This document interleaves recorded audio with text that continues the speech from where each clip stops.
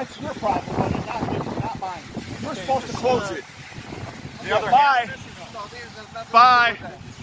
Bye. Yeah, once again, Garza, dumbest cop in Highland. What's your name and badge number? I'm not having any interaction with you. So I give you the permission to have a gun on the street. You work for me. No, I do not. You're a man of the people. Piece of shit.